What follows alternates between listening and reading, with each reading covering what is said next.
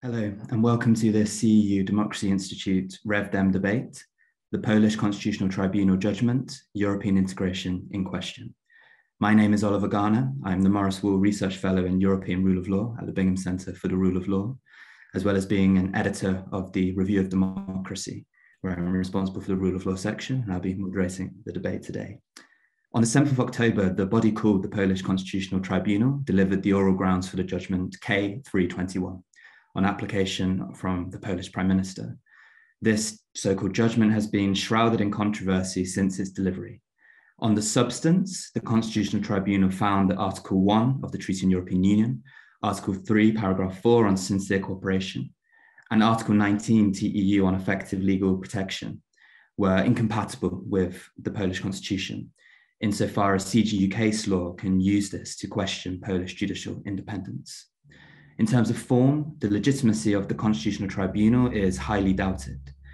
And this has been the case since 2015, when there have been so-called interferences with judicial appointments by the PIS government, leading to judgments such as that of the European Court of Human Rights that found that the tribunal may not constitute the conditions to be a court established by law.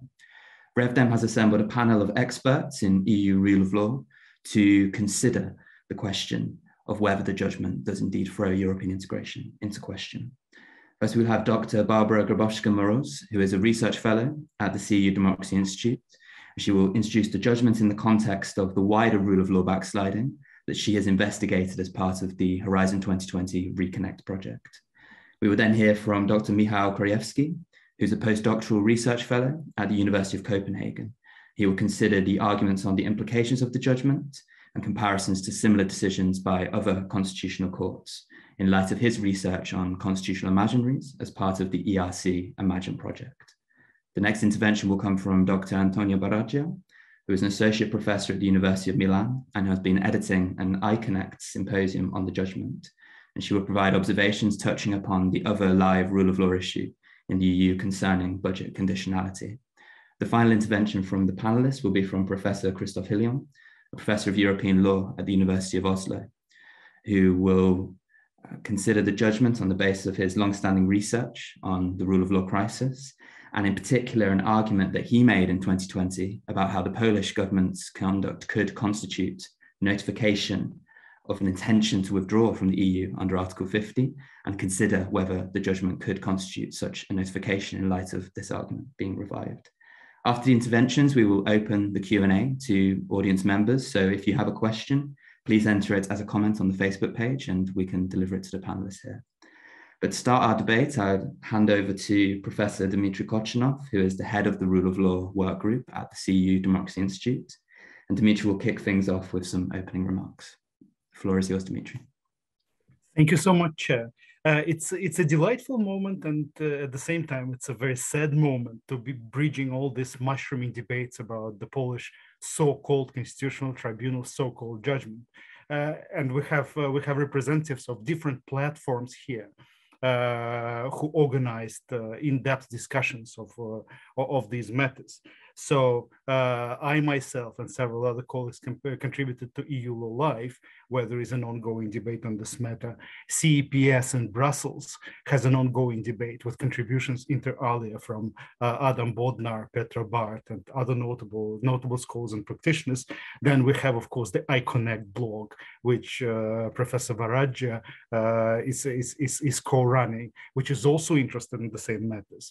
And of course, Professor Lyon and others contributed to Verfassungs's blog on the issues which we'll be discussing today.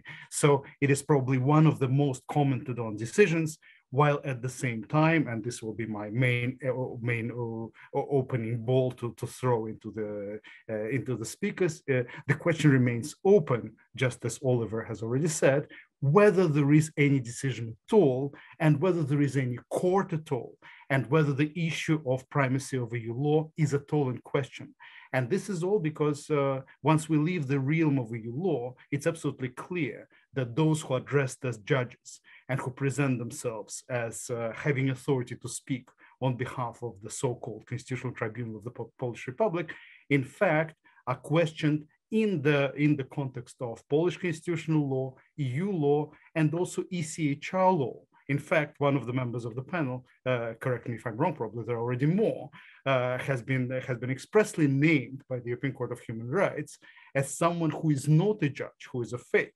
Who is parroting as if he's in office, which already throws a shade on whatever the so-called tribunal has to say. So my opening take on this would be that focusing on the supremacy of EU in this context is profoundly misleading. And this is also the point that I tried to defend in the EU law live debate.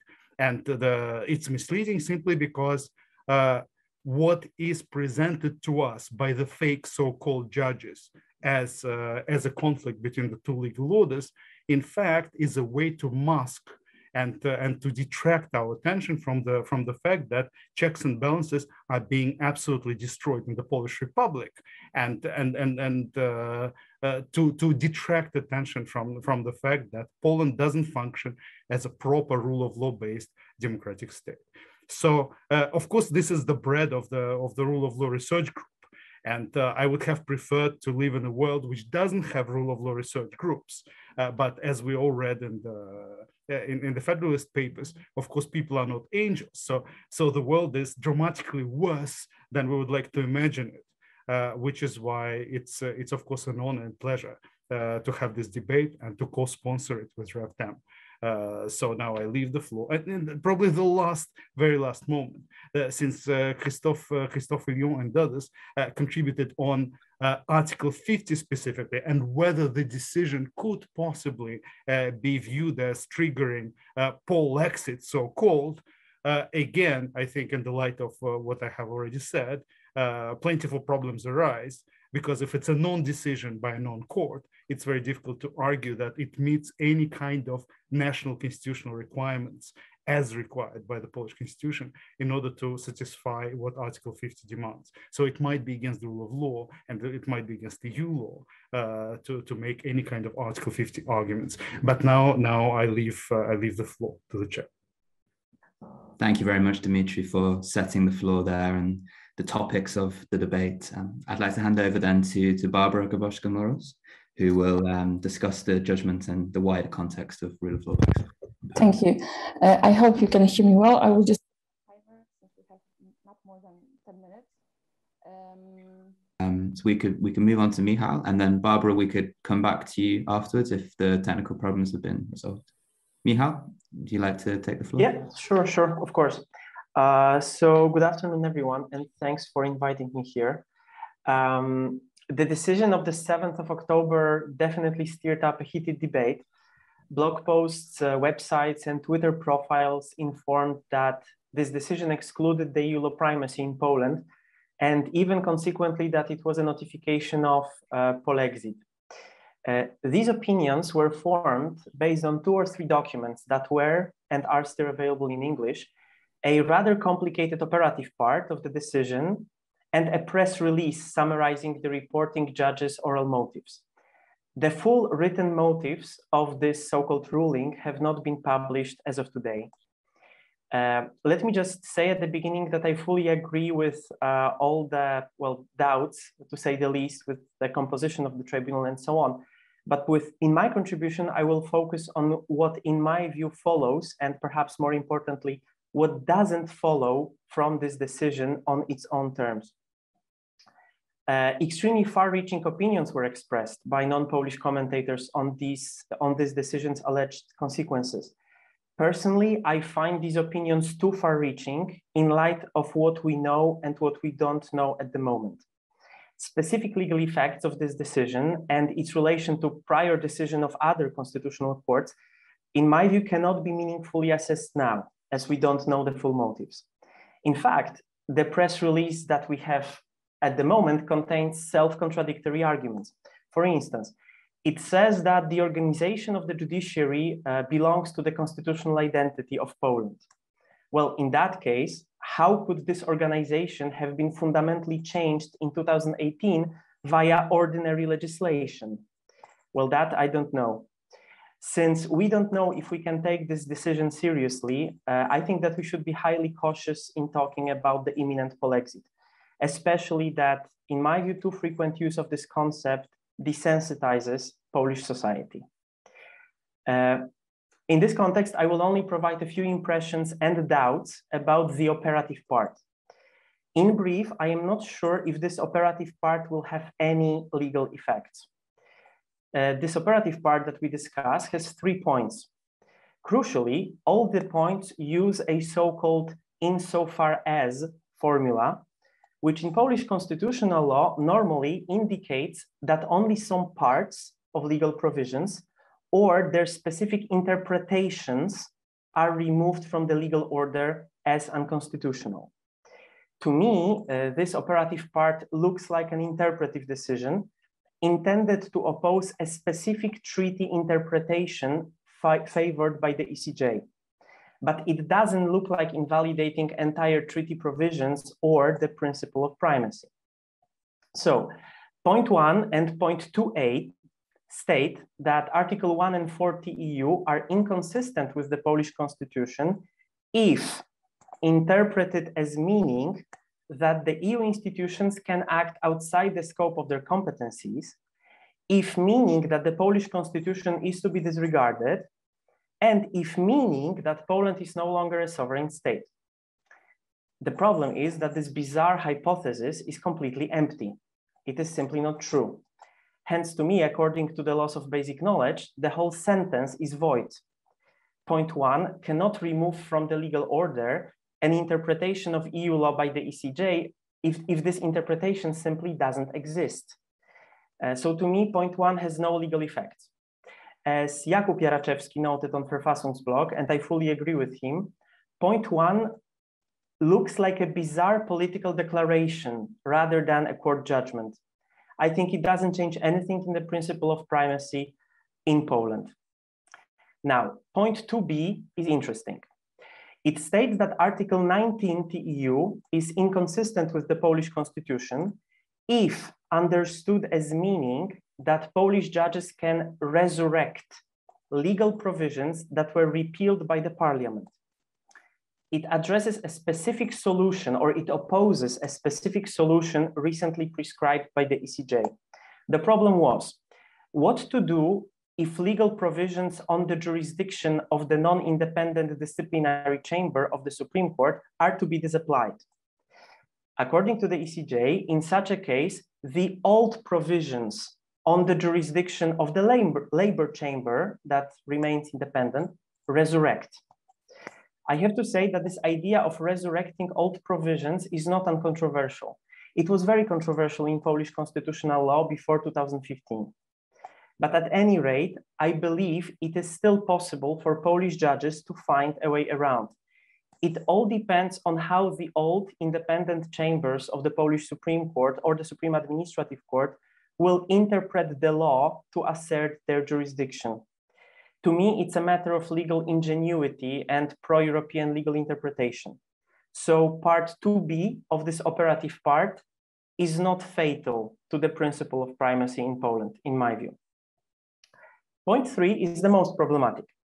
It is intended to oppose the recent ECJ case law based on Article 19 TEU, but it doesn't seem to invalidate the entire Article 19. Point 3 holds that Article 19 is inconsistent with the Polish constitution if understood as granting to Polish judges a power to review the legality of their new colleagues' judicial appointments, appointments made by the new Council of Judiciary and the Polish president. So it clearly opposes a specific line of the ECJ case law and attempts to consider it or invalidate it as unconstitutional. I think two things should be noted in this regard.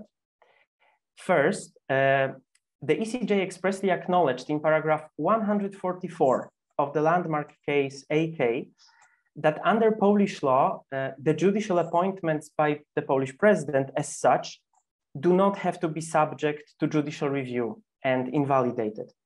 The direct effect and the primacy of ECJ case law was always about guaranteeing a fair trial before an independent judge in individual cases.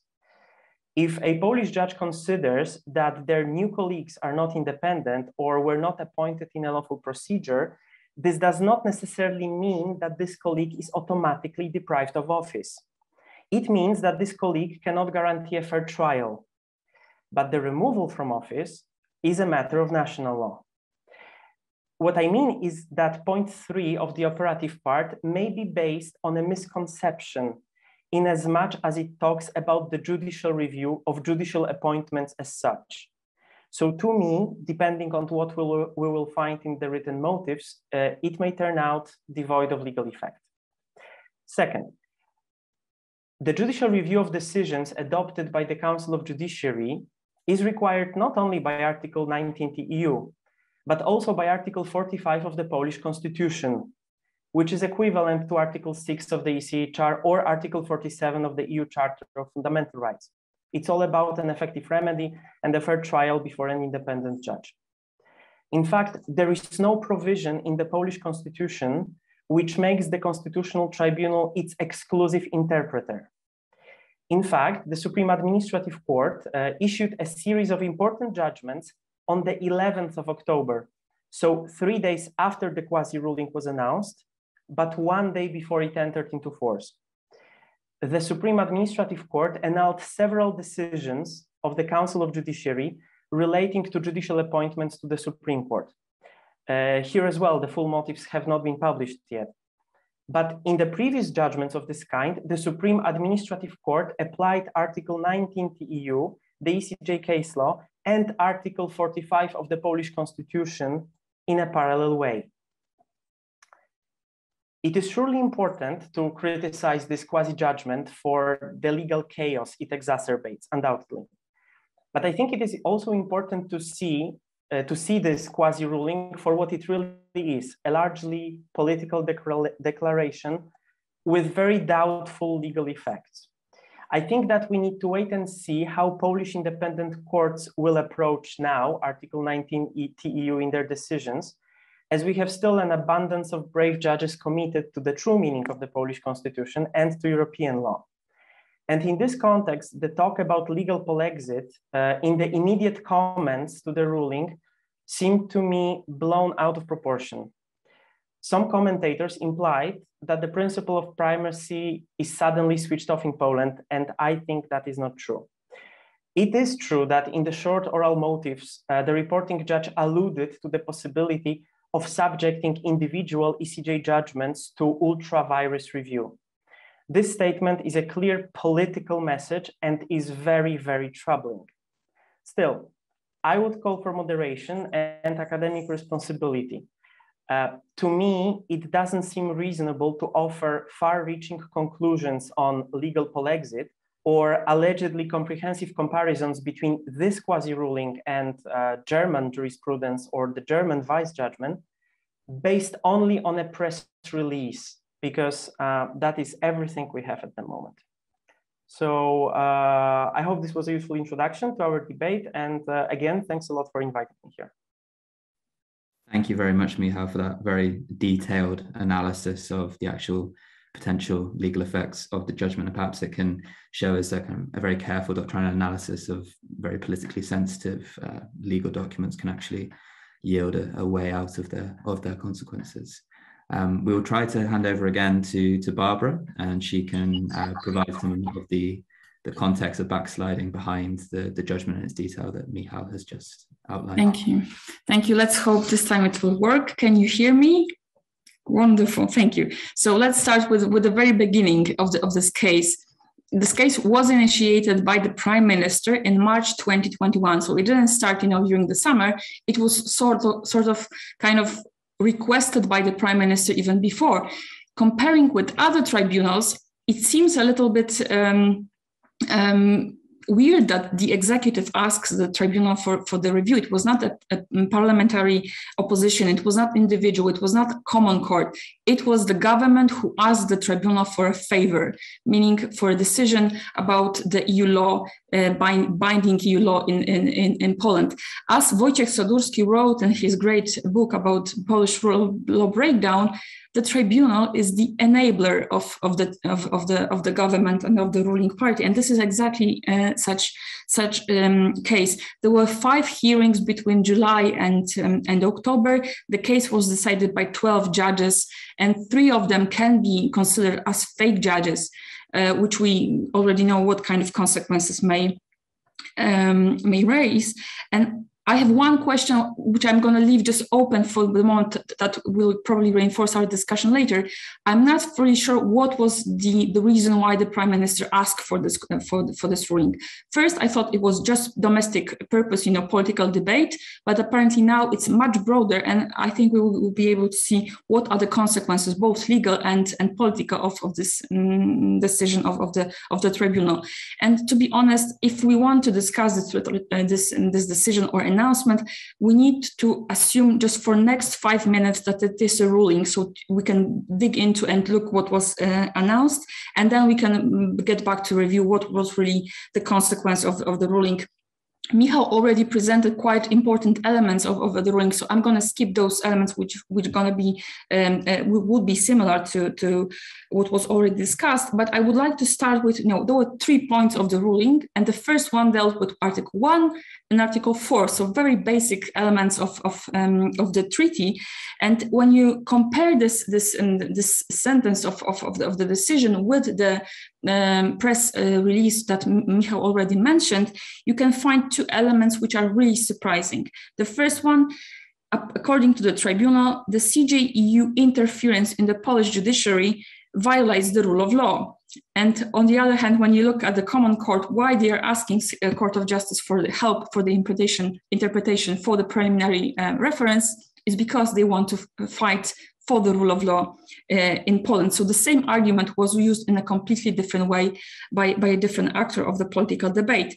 The second element, I think it might be really interesting, is that shaping system of the judiciary in Poland is a part of the Polish constitutional identity. Such statement was not expressed before. And of course, the tribunal is wrong, because the whole case law of the Court of Justice, it's not about the organization of the courts and judiciary in Poland.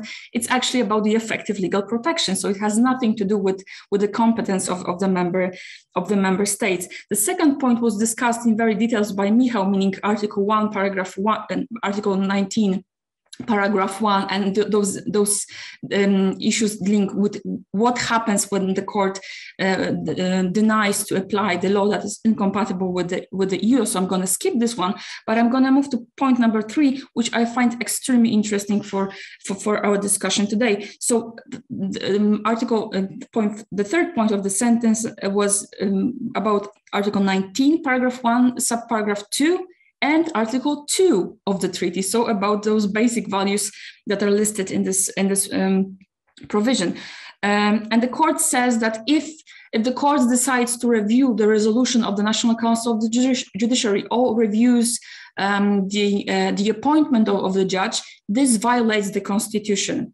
And what is surprising is that such procedure of reviewing those resolutions by the National Council of Judiciary, those were binding statutory provisions until 2018. Such procedure existed in Poland until it was amended by the ruling majority. So according to the tribunal, the law that existed until 2018, now it's apparently unconstitutional. So what happens is the tribunal tries to read the Constitution in the light of the binding statutory provisions. It's not kind of autonomous understanding of the Constitution, but by rather using the law amended by the ruling majority to read the Constitution in such way.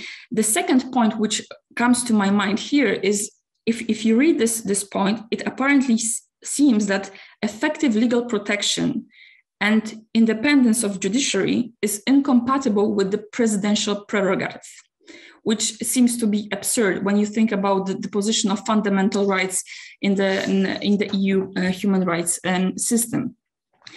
So what is interesting after this, very detailed elements of the ruling is that according to the tribunal, and the question will be who could say such a statement if the tribunal already did that indelible collision between norms requires mutual sincere dialogue. it sounds like, some statements said by the Prime Minister himself. This whole need of dialogue under Article 7 procedure, it seems that it has been expressed in this ruling. And the last point, which seems to be very intriguing in this ruling, is that sort of it's a statement that the CJEU case law will be reviewed by the tribunal in future. So they give themselves competence, which does not exist according to the Constitution, that those cases will be reviewed case by case in future. If someone asks for that, let's say Prime Minister. There's, however, one point that the tribunal makes huge mistake, and that is about possibility that the CJEU, if the CJEU doesn't stop questioning the status of the Constitutional Tribunal judges, then we are going to review that case law. The problem is that the CJEU has never questioned the status of the Constitutional Tribunal judges. There's no ruling on that. The only ruling is from Strasbourg. It's a xeroflor case. It's not Luxembourg. It seems that the tribunal just kind of made a huge mistake about who's questioning their status. It's not Luxembourg court. So moving to my final points, kind of trying to present a broader picture of the rule of law backsliding in this part of Europe.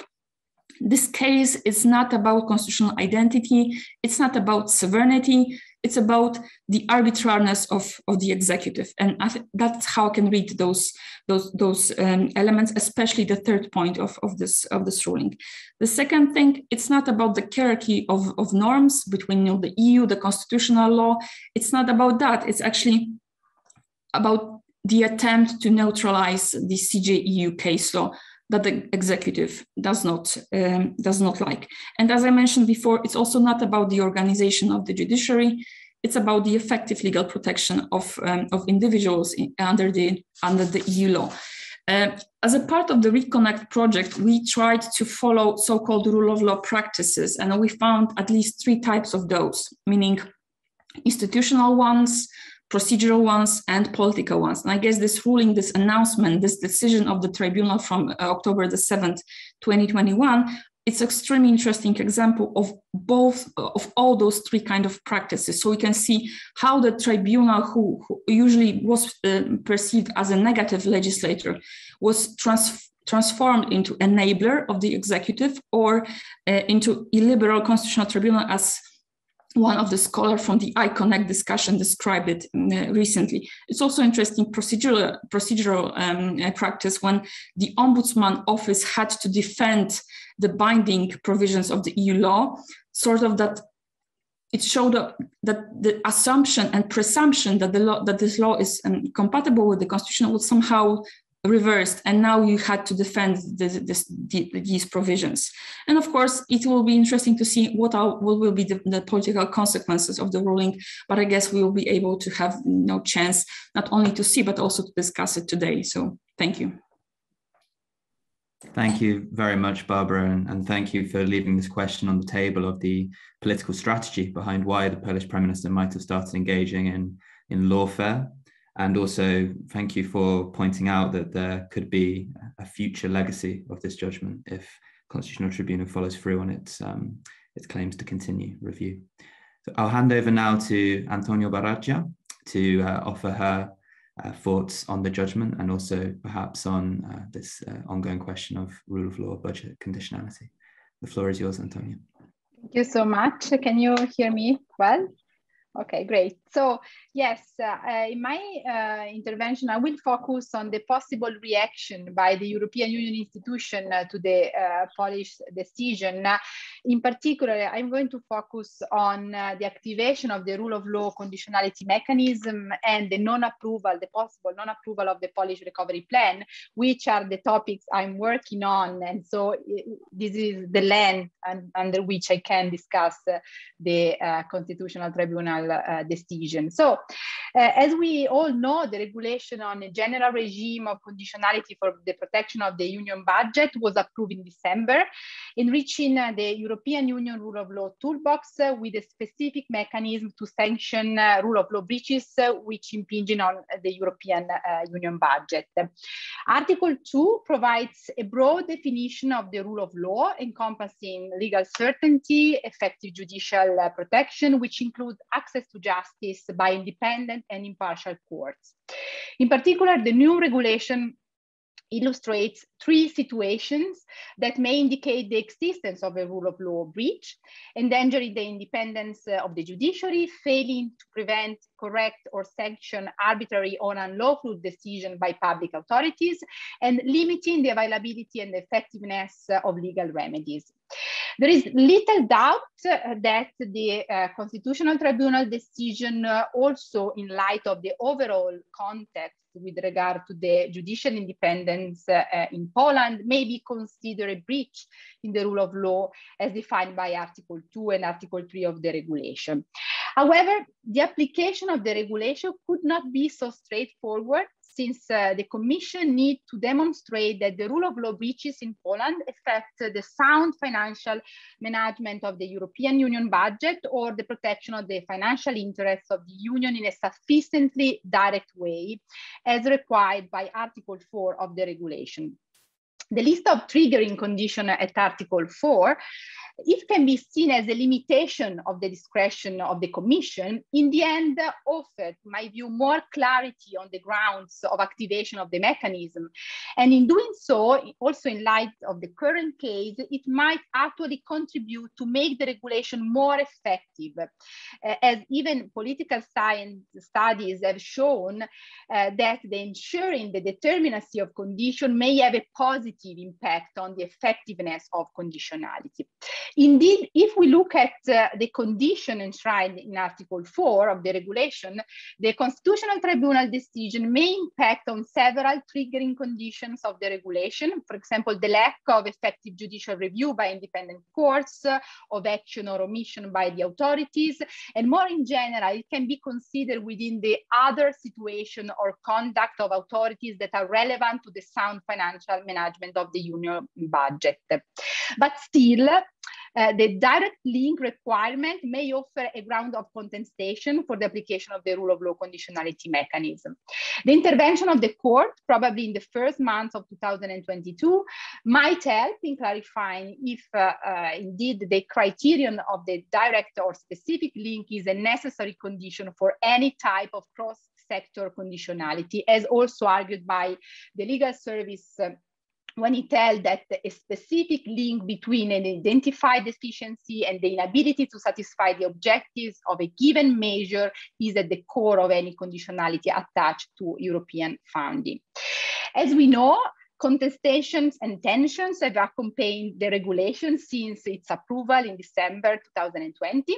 We should not forget that the approval of the regulation has been marked by a hotly debated move by the Council in its conclusion in December to postpone the activation of the mechanism after the European Commission would have introduced guidelines and after the decision of the Court of Justice if appealed under an annulment action. We can ask whether the serious challenge launched by the Constitutional Tribunal decision would not be sufficient to trigger an immediate reaction of the European Commission, reversing the Council conclusion. This will be legally possible, in my view, since the conclusion of the Council are a political statement and they are not legally binding on the Commission, in the sense that the Council cannot be granted the power to interfere directly in the legislative sphere. It's therefore conceivable that the Commission might depart from the conclusions. However, the Court of Justice, as we know, has been vested with the procedure of annulment of the regulation by Hungary and Poland, and the Advocate General conclusion are awaited on December 2, and the decision will soon follow, probably. This may suggest the Commission to wait for the Court of Justice decision, also in order not to escalate the tension vis-à-vis the Polish authorities. Of course, what seems to be a kind of paradox in light of the Constitutional Tribunal ruling is that the Poland recourse to the Court of Justice, recognizing implicitly the authority of the Court of Justice in the case of the procedure of annulment. And in the meantime, the Constitutional Tribunal decision blames the Court of Justice for its ultra-virus interpretation of the treaty. Another interesting note appears if you look at the Polish annulment action. Among the grounds of complaint, Poland argues that the European legislator infringed the principle of conferral laid down in Article 4.1 and Article 5.2. And additionally, Poland indicates that the legislator also failed to fulfill its obligation under the second sentence of Article 4 to respect essential state functions. Even if under different grounds, the legality of the rule of law regulation is challenged under the violation of the principle of conferral, and it is conceived as an ultra-virus claim. The same action of annulment have its roots in the lack of competencies of the European Union, according to the Polish authorities, in the rule of law matters in the member states. We can see a kind of short circuit between the Constitutional Tribunal ruling, the action of annulment brought by the Polish authority on the same mechanism which would have been activated to react to the Constitutional Tribunal ruling, and more in general to the overall breach of the independence of the judiciary. So the Court of Justice ruling is very much awaited early in 2022, and it will probably disentangle this knot. And I move very quickly on the other possible immediate action, which can be taken by the European institution in the light of the Recovery and Resilience Facility regulation. The Commission could continue to delay the approval of the Polish plan until the Polish government won't take measures to address the rule of law concern made by the Commission and the Council in the country-specific recommendation under the European semester. As we can see, both the rule of law regulation and the recovery and resilience facility regulation rely on the use of the instrument of conditionality as a tool of enforcement where no other legal means seems to be available or effective in case of conflict between the European Union and national authorities. In such a way, we can see that there is a kind of advancing the conditionality as a constitutional virtue, as it has been stated.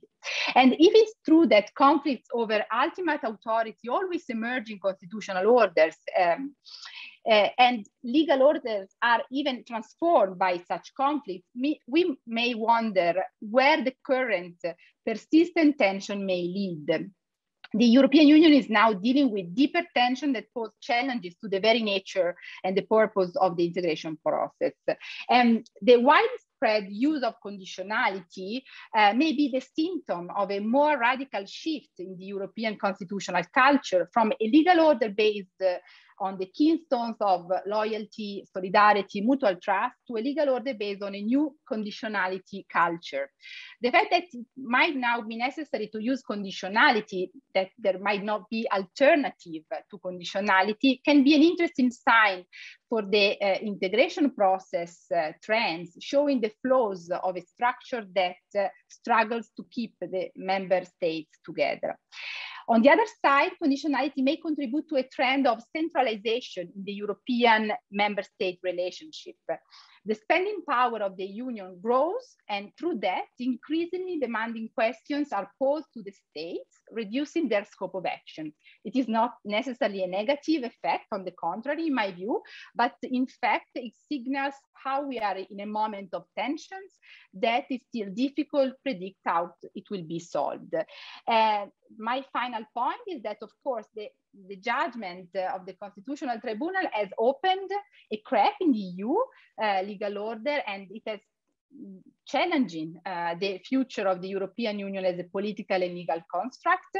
This is even more serious, in my view, because it comes at a time when the European Union is dealing with the accession process in the Western Balkans. And one of the key membership conditions required to candidate is the respect for the fundamental values of the European project. So how can the EU demand to candidates what it cannot uphold vis-a-vis the member states? So the future of the EU is at stake, and the EU is dealing with political, legal, and existential dilemma. So this is my reading of the decision and the possible action that the European Union can take with the lens of conditionality mechanism.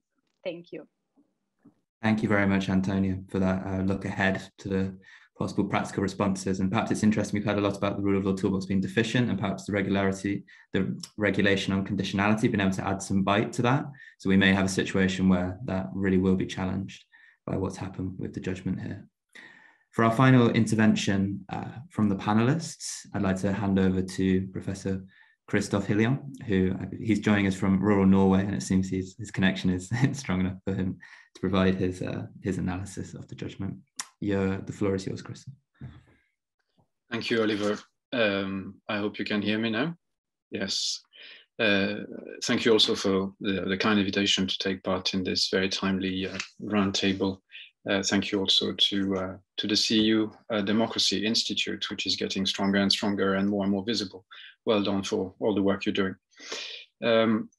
I thought I would deal with two questions and raising perhaps a third. The first question is whether we should pay attention to that decision in the first place. The second one is whether, if we do pay attention to that decision, whether it can indeed be regarded as, whether it can amount to an intention to withdraw from the European Union as per Article 50. And then, if not, then what can be done in the meantime? As I said, the third question perhaps is more a question for the discussion, although Antonia has already covered quite a lot in terms of what can be done. As regards the first question, it is indeed very tempting to disregard that decision in the first place. There are many arguments in favor, one of which is indeed the very dubious nature of that particular body that took that decision. As we know from the European Court of Human Rights, but various other authorities, including the European Commission, the question of whether the body in question is a court established by law has been raised. So the easy approach would be to say, well, this is not a court, so a fortiori the decision is not legal. We can just simply ignore it and move on. The difficulty, however, is that first, well, there are several elements which make that particular proposition difficult to accept. The decision, as we know, has been published on the court's website itself, but also in the official gazette of Poland. We can also argue that it would appear that the government is definitely welcoming it and is acting as if it was good law. I mean, you just have to listen to the Prime Minister's speech in the European Parliament, the various declarations he made in the context of the European Council meeting of last week, let alone the letter that he sent around to the heads of state or government, the members of the European Council, to get the impression that this is a decision which is taken, which is given authority in Poland. Unsurprisingly so, because it was the Prime Minister himself that looked for that particular decision, which is shielding the judicial transformation from any interference from the European Court of Justice and EU law, essentially. And what we're seeing indeed is the same government now trying to extend this shield to prevent the European Court of Human Rights having any kind of role in what's happening with respect to the organization of the judiciary in Poland. I mean, put simply, I have the impression that the decision has entered the legal order of Poland. And indeed, I was in Warsaw last week and had a few conversations with people who were in the know, telling me that some judges in Poland have already incorporated the verdict of the Constitutional Court in their own jurisprudence. I mean, understandably so, given the pressure under which they adjudicate. I mean, they feel disciplinary kind of procedures against them. And so many judges have now started to follow essentially what the tribunal has said on the 7th of October. Others are not. Bravely trying to make sure that the EU obligations of Poland are respected.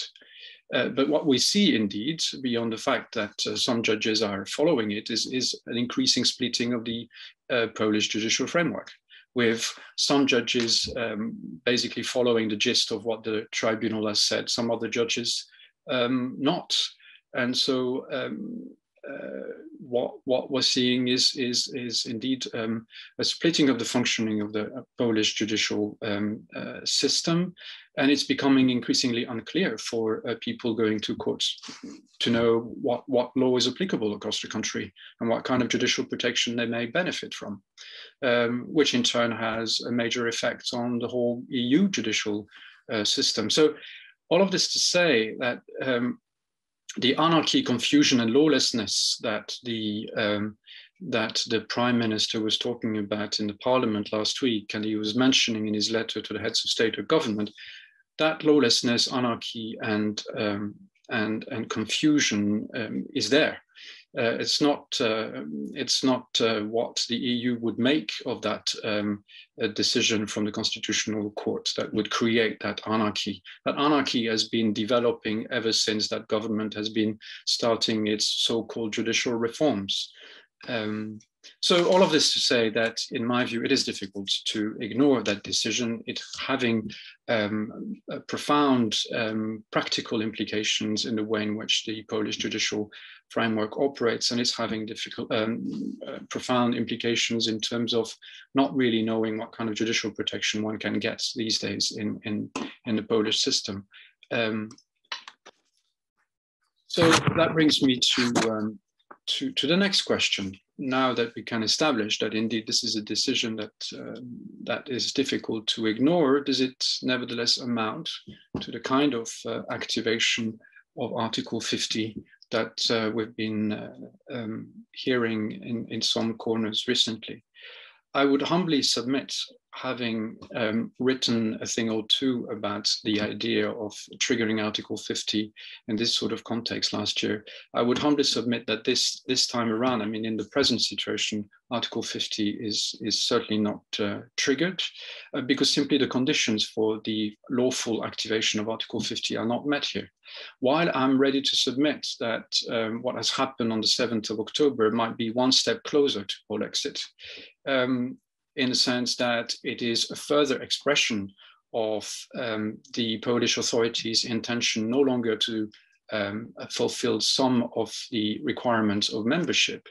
There are nevertheless some conditions that need to be fulfilled for a lawful activation of Article 50, one of which is enshrined in Article 50, paragraph 1, namely that decision to withdraw from the European Union has to be taken in accordance with the constitutional requirement of the country. The second condition can be deducted from the court's ruling in the famous Whiteman judgment, and that's the reference to a democratic process.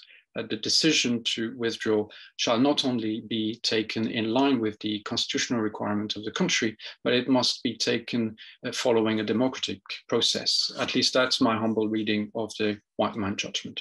Now, one would be forgiven to make the contention that neither of these conditions are fulfilled in the present case. It is difficult to rely on the judgment, in quotation mark, of a constitutional court, in quotation mark, to try to give the constitutional credentials to the moves of the Polish government in terms of reformulating Poland's relationship with the European Union, let alone activating Article 50. Similarly, although I should be very, very cautious here, given that I'm not Polish, and although I go there regularly, my impression is that it's difficult to discern a democratic process at play, which is supporting the anti-EU membership politics of the current government. So all of this to say that I found it quite difficult to make the argument presently that we are already in the realm of an activated Article 50 procedure, which means that in the meantime, we will have to turn to other instruments at the EU's disposal and at the member states' disposal to try first of all,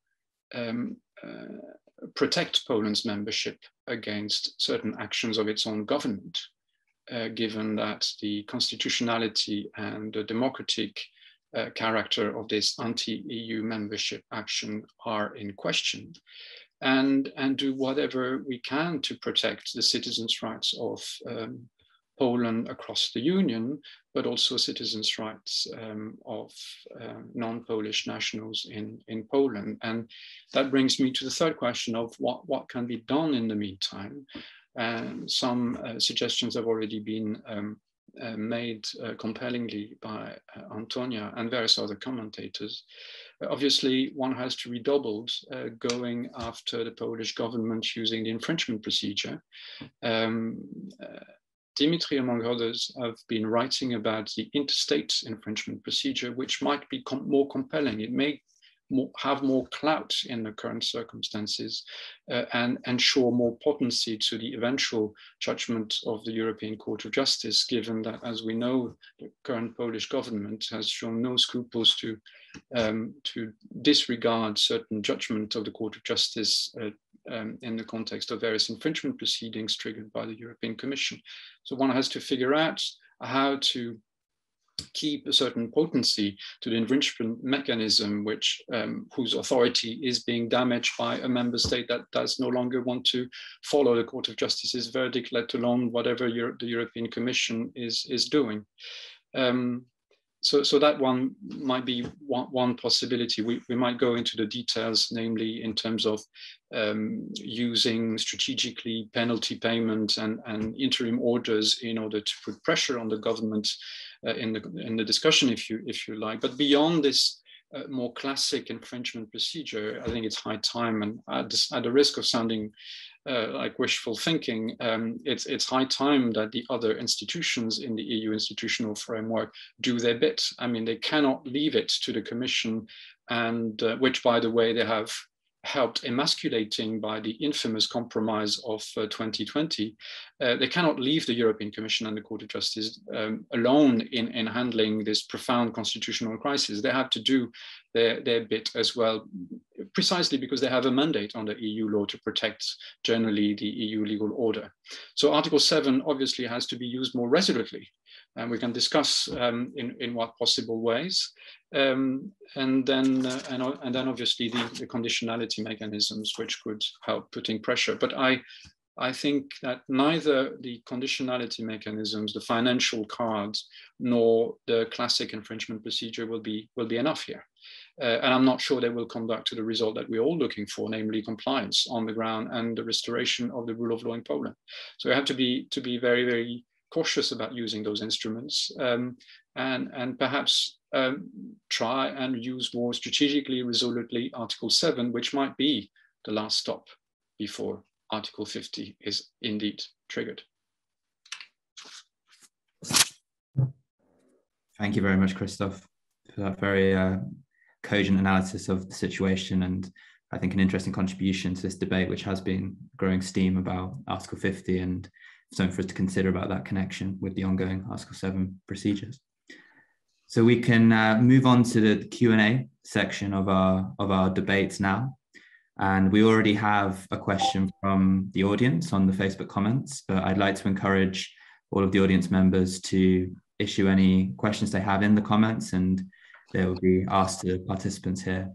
But the first question we have here from the audience is stating that apart from the lack of legitimacy of Poland's Constitutional Tribunal and the authority of its decisions, what practical impact would the K321 decision have on judicial cooperation between EU member states, such as in the area of European arrest warrants? And I know, Michał, you've written about judgments concerning Poland and European arrest warrants in the past. So if you were interested in answering that, and then we could open up to the other members of the panel. Sure, of course, thanks for this question. I have to say that to me, in terms of the judicial cooperation in criminal or civil matters, this judgment doesn't change anything. In 2018, as you noted, I criticized the Court of Justice for its Selmer judgment.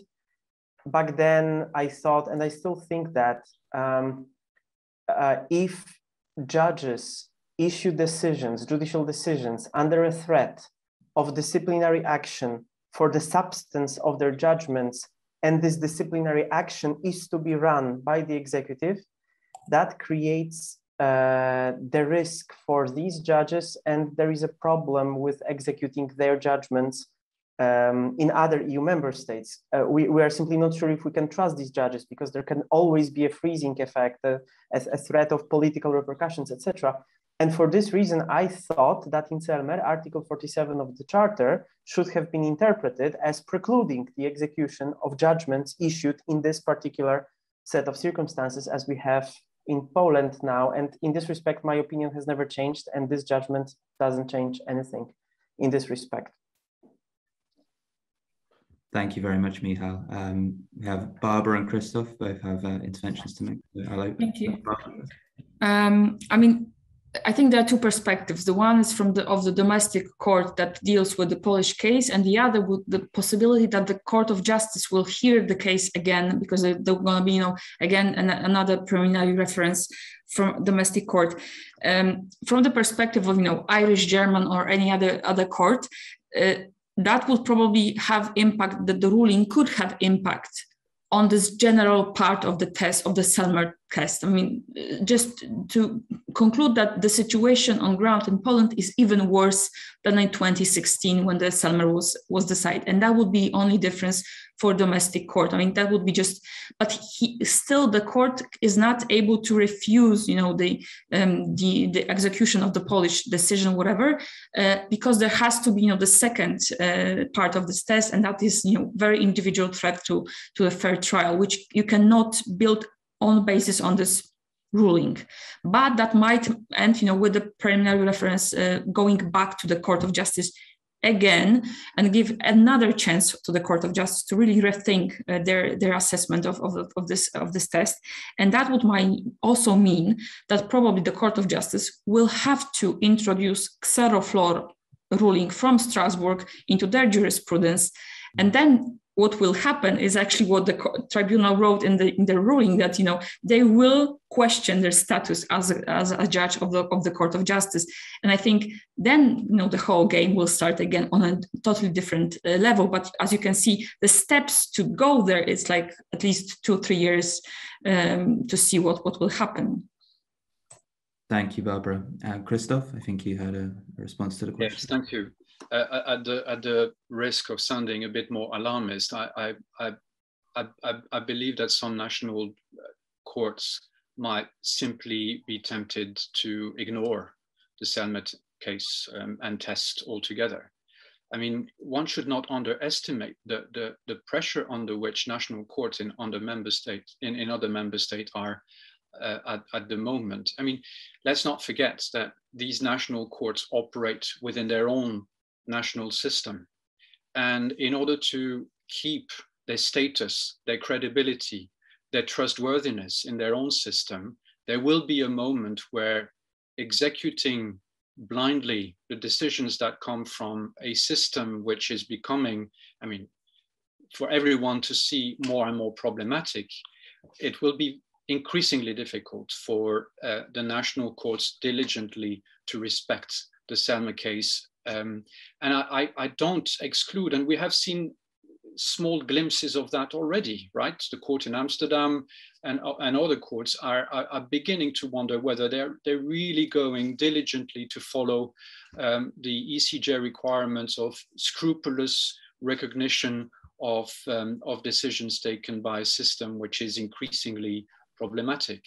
Now, the paradox of that, and I hope I'm too alarmist, and I'm not suggesting that this is going to happen, but the paradox of this particular scenario is that ultimately the national courts of member states are going to help the current government of Poland destroying the EU judicial order, right?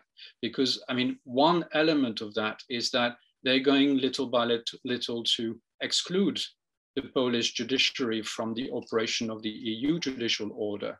But this is going to take place in an uncoordinated manner. It can happen, in Germany, in Greece. It can happen in France.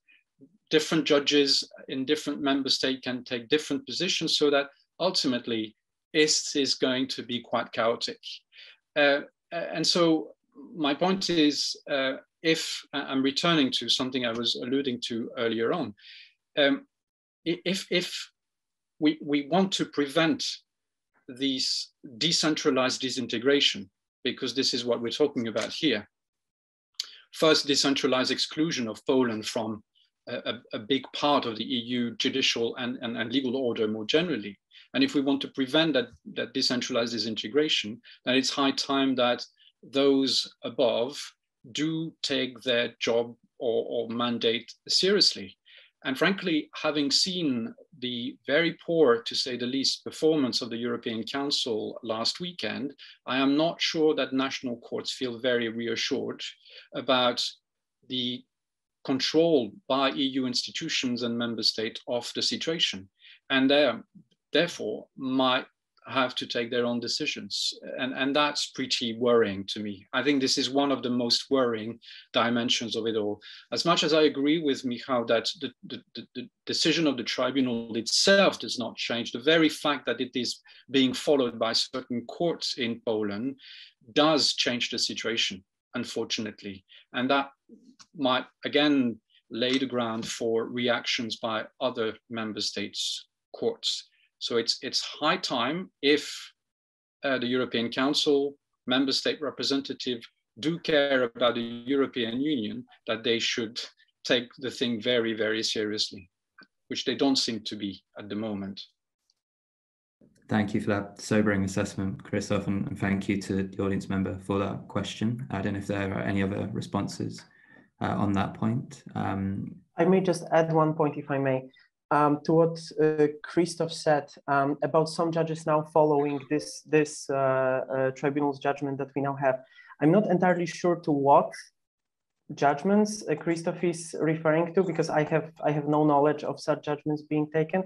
But we need to take into account that this case law of the ECJ that now was opposed by the tribunal, it was never fully integrated in the Polish judiciary. It was never systemically applied. We only have some cases from the Supreme Court in which the Supreme Court judges were trying to exclude the new colleagues, but on lower levels, this was never happening, probably because the Polish judges are afraid of potential consequences of the disciplinary action.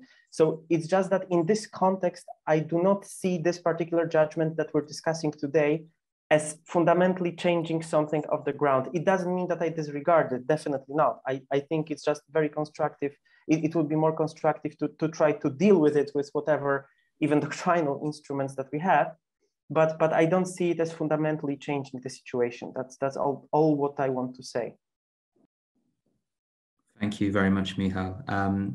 I'd encourage the audience to keep providing questions and we will come to them, but I'll pass the floor over now to Dimitri, who I believe has a question or an observation for the panel. What an exciting panel. I knew that the situation was bad, but Barbara and Michał, the reading of the actual press release, or let's call it the judgment, since it was published in the official gazette, it sheds even new light on the ruin of the Polish judicial landscape. And in this, or judiciary landscape, and in this context, I would like to focus on what is to be done. And here I would connect with what Antonia said, with what Christoph said.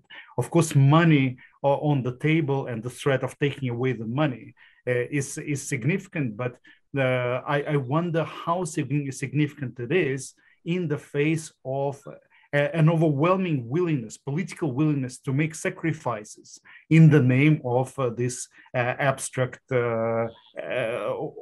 omnipotent destruction of checks and balances in the Polish Constitution. And in this sense, Christoph mentioned Article 7. And given how the Commission and the European Council have been performing, do we really have any reasons to hope that Article 7 will change anything? And see, here is my suggestion: to push it further and to allow the willing member states to move on even further than Article 259. Would it be possible to follow the Austrian route and simply to harass Poland, as it were, with sui generis deployment of the freezing of bilateral ties between the member states and Poland, Even better so if those bilateral ties freezing is coordinated at the supranational level. I will remind the audience that when proto-Article 7, so-called proto-activation took place in the Austrian case, there was no Article 7.1. So the member states simply agreed together to freeze ties with Austria, acting outside of the framework of EU law. So could it be that actually stepping outside of the framework of EU law could help us solve this issue with Polish constitutionalism and with EU law as such, or rather the conflict between the two?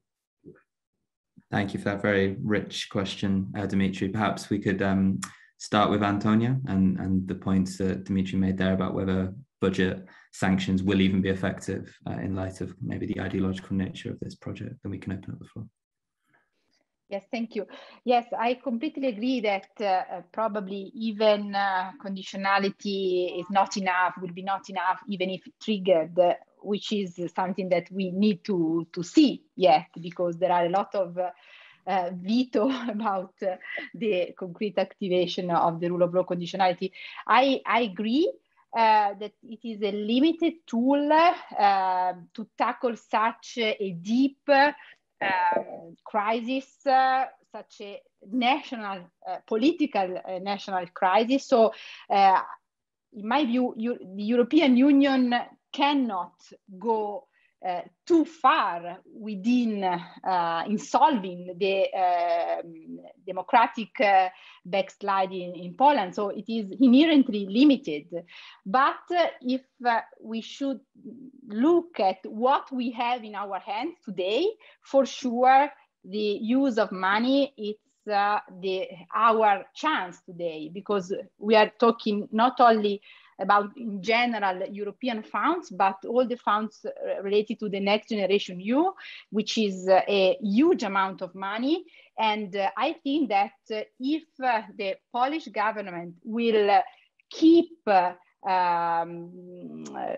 maintaining this confrontational attitude, the Polish people will blame the government not to have taken the chance of receiving such funds from the European Union. So I'm fully aware of the limitation of this tool, but I think that it is at least a further step in the fight to this rule of law backsliding, because we well know that so far all the rule of law toolbox has been quite ineffective, and I would take this chance to apply strict conditionality, strict rule of law conditionality, both under the general European funding and specifically within the Next Generation EU funding. Thank you very much, Antonia. And maybe we can then open up to the panel if they have observations on budget, or the other part of Dimitri's question about this almost going outside of the EU framework, applying diplomatic pressure, which maybe speaks a little bit to a point Christoph was making about the responsibility of the other institutions to act. So if anybody has any observations on that, Barbara? I guess that the Austrian scenario is not possible as long as we have the same German government in office. I mean, Angela Merkel's recent remarks, trying to stop discussion about sanctions and rather, looking for dialogue would mean that such scenario is not possible as for the time being. Money, in fact, is important factor, but for domestic politics right now in Poland, since there are suggestions that if Prime Minister Morawiecki will not bring EU money home, he will lose his office, he will lose his position, and he will not be Prime Minister anymore.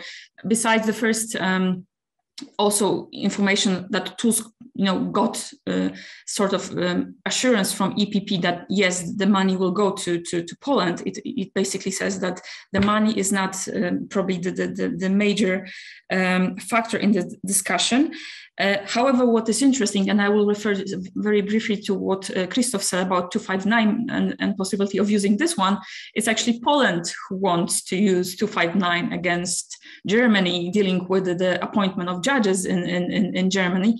It's of course, it's illogical and they're going to lose the case. But if they want to introduce such case in front of the Court of Justice, that would mean that according to them, appointment of justice is covered by the treaties, and that would completely destroy their logics of arguments saying that the Court of Justice cannot rule in Polish case because they're trying to rule and trying to litigate the exact same case in front of the Court of Justice. So this is just defense by attack from the Polish government.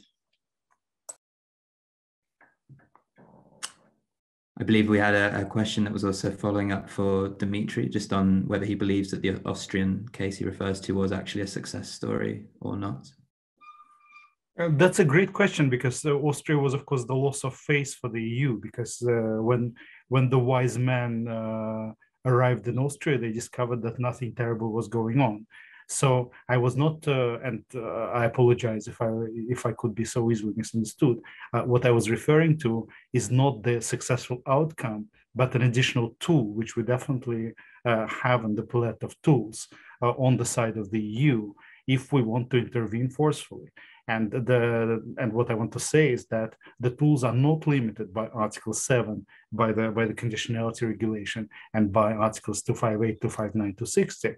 But we could also think about a more creative deployment of our capacities in terms of temporarily stepping out from the framework of what the EU provides for. And there are plenty of examples of that, which in substance, again, we can agree or disagree whether they work, like the EU-Turkey deal. But the Court of Justice says it's okay, and it's not, strictly speaking, within the ambit of EU law. So as long as this possibility is there, we could creatively think about using it.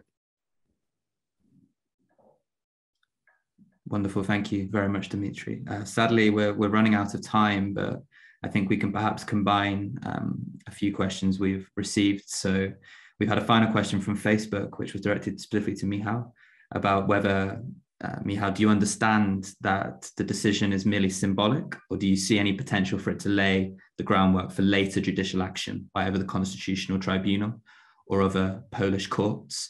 And perhaps this also connects with a question we've had from Teodora Miliowkiewicz, who's an assistant editor, about whether you believe that the full judgment might contain a liberal doctrine of the rule of law and judicial independence on the basis of the press release stating that the ECJ's interpretation of Article 19(1) is contrary to Article 2 of the Polish Constitution. And then maybe just as a final point, that as moderator, I can abuse my position to ask a final question. Do the panel believe that there are any prospects for resolution at the domestic level that could happen purely through interpretation, as Michał was alluding to, or perhaps through new appointments and overturning? Or would there need to be a more fundamental constitutional reform of the tribunal, as, for example, we have seen being discussed in the Hungarian case by the opposition? So yeah, perhaps three questions there that link to similar themes. So I'd open up to the floor on that point. Michał, I don't know if you have any observations. Yeah, sure. This is a lot of questions actually, and they are very difficult. But let me just emphasize one more thing, that what we have now is the operative part and a press release and short oral motives on a video recording. So it's also very difficult for me to foresee what will be contained in the full decision, because already in a press release, I see some logical inconsistencies, and I generally consider this body to be completely unpredictable. So I don't know simply what will be contained in the full decision. It may have some effect. So firstly, what I see and what I find particularly troubling, it was emphasized in the oral motives, is that the reporting judge clearly said that in the future, they see the potential for reviewing or opposing, if you like, individual ECJ decisions that they don't like. They presented this very weird theory that the ECJ judgments are part of the treaties. So since the tribunal has the jurisdiction to assess the constitutionality of the treaties, then also ECJ judgments. That's very weird to me, but they alluded to that. So this only confirms probably that the tribunal may be again used in the future as a tool to resist particular ECJ judgments that the government doesn't like. But to me, this is only one more argument to show that this is not a real tribunal. It's just a legal unit of the Ministry of Justice, if you like, or quasi-legal unit of the Ministry of Justice. And now regarding, because there is here this one very interesting question, is it possible that they will present some illiberal doctrine of the rule of law and judicial independence? Personally, I don't think they have any particular conception in mind or any coherent doctrine they want to enforce. To me, it's all about individual decisions that they reject, that they try to oppose. For instance, here in this judgment, it's about one fundamental thing. The tribunal thinks that the new Council of Judiciary is compliant with the Polish Constitution and does not endanger judicial independence. Everybody else, European courts, Polish judges, Polish associations of judges think otherwise, but they simply have a different opinion on this particular issue. And I have to say that I don't see any justification in the press release, any specific arguments as to why, for instance, the assessment of the ECJ is flawed. They simply say, we just have a different opinion. And that's it. So to me, this is not, I don't see here any specific different conception of judicial independence. It's just the application of judicial independence concept in a particular way, which seemed very arbitrary to me and not justified. And I would say the same with the rule of law. On the rule of law in Poland, one last sentence, I see it as a longer process. I see some damaging, especially this disciplinary regime, which gives to the judges this, they have to be aware that every time they give a judicial decision, they have to be aware that there may be consequences of the disciplinary, on disciplinary grounds, and that disciplinary proceedings will effectively run and governed by the executive. And this is ongoing, and for now, EU institutions or no one was able to stop that. So that's a continuing deterioration of the rule of law state in Poland. I see it like this. Thanks. Thank you very much, Michał. We have just a few more minutes, so if any other members of the panel would like to offer any closing observations, then the floor is yours.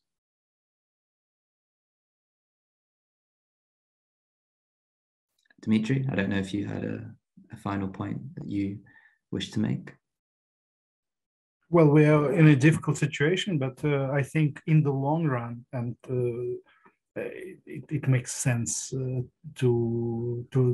finish this on an optimistic note, because for the first time in its history, the European Union is testing its own ability to live by its values, even against the stated adherence to the values in all the member states, which is an immense opening for our supranational constitutional system, because the constitutional system will be able to prove that what is stated in the documents actually is what the system is living by through its own enforcement powers and through its own functioning of own institutions. So I believe Poland and Hungary as well, let's say, provide an immense service for the future of the European Union, to make it a better and smoothly functioning constitutional system, which we all believe in, as reflected in Article 2. Thank you so much. If I may, just one more question, but one last point, but I promise one last point. I think everything depends on Polish courts and how they will approach this judgment in the future. There are doctrinal arguments they can use to neutralize this judgment, and to me, all the cards are on the table. As I mentioned before, the Constitutional Tribunal is not the only interpreter of the Polish Constitution. The Supreme Court, the Supreme Administrative Courts, and other judges, it's also their instrument, the Polish Constitution. So they have to be brave and continue fighting, I think. Thank you, Michał. And let's hope there will be more optimistic notes for us to discuss as this debate surely rages on. So thank you so much to Barbara, Antonia, Krzysztof, Michał, and Dimitri for providing a fascinating debate. And thank you to the audience for tuning in. We'd encourage you to follow RevDem on Facebook, Twitter, Instagram, and LinkedIn, and to join us again for debates in the future. Thank you very much.